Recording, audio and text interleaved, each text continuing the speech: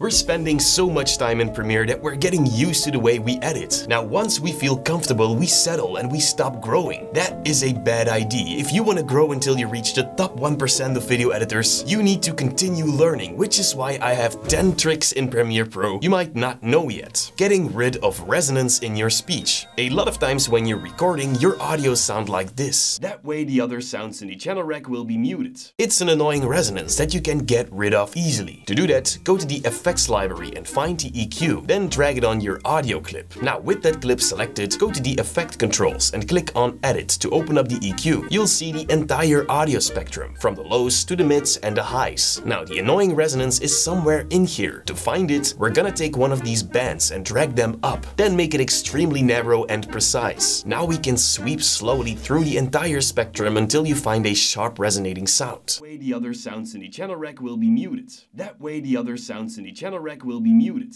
That way. There it is. Once you have it, use the properties on the bottom to turn down the resonance. You can also make it a little wider if needed.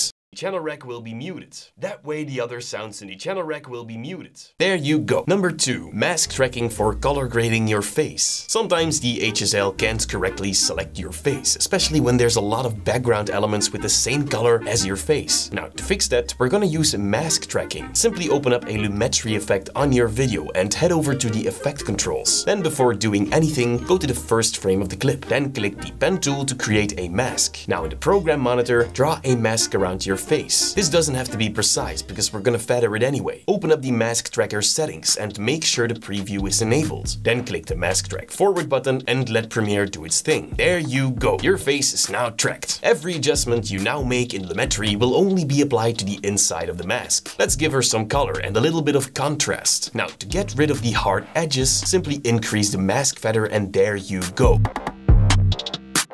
Number 3. Basting attributes. In Premiere, you unfortunately can't select all of your clips and then adjust the scale and position or apply any effect at the same time. However, you can make your adjustments to one clip, for example this one. Let's do a scale and position. Then back in the timeline, select the clip you've adjusted and hit Ctrl+C to copy it. Now select all the clips that you want the same effects to be on. Don't hit Ctrl+V to paste it, that will ruin it. Instead, hold Ctrl+Alt+V. This will open up this window that allows you to choose which attributes you want to paste on your clips. If you have any effects applied, you'll see them in here. Click on OK and now the attributes of the first clip are pasted. Number 4. Using a plugin that's connected to a stock library. This allows you to search for a stock video you need, and when you download one, it will simply appear in the project panel. This plugin is from Storyblocks, the sponsor of today's video. In this plugin, you can download over 1 million HD and 4K resolution assets, from drone shots, space videos, or even sick background animations. Everything you need,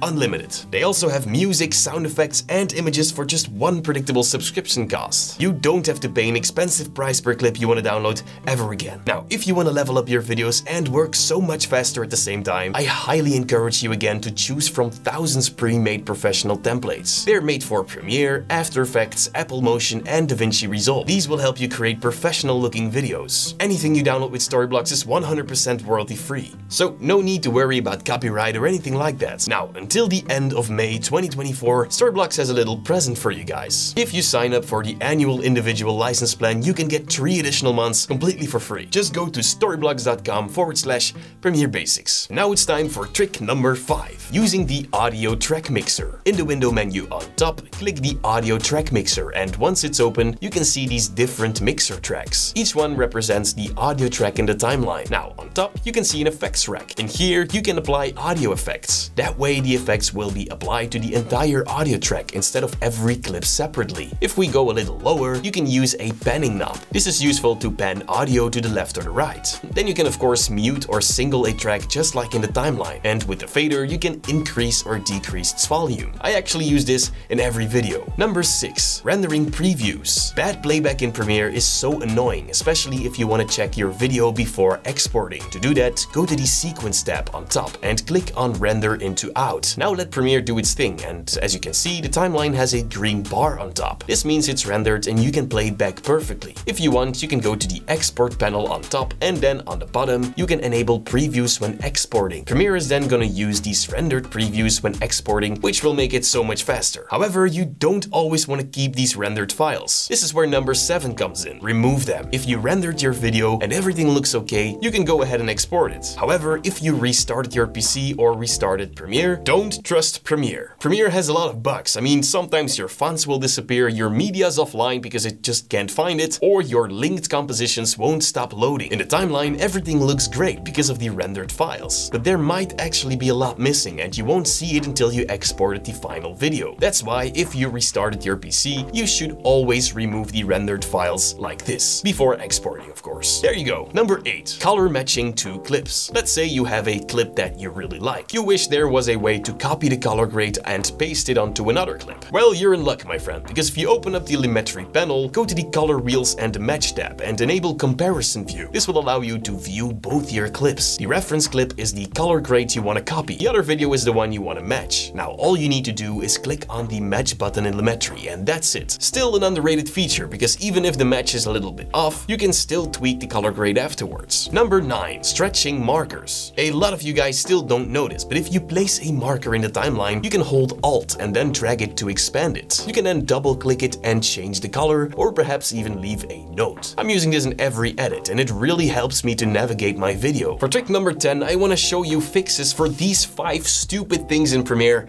that you don't want to miss out on. So to continue the lesson, click the video right here. Thank you guys so much for watching.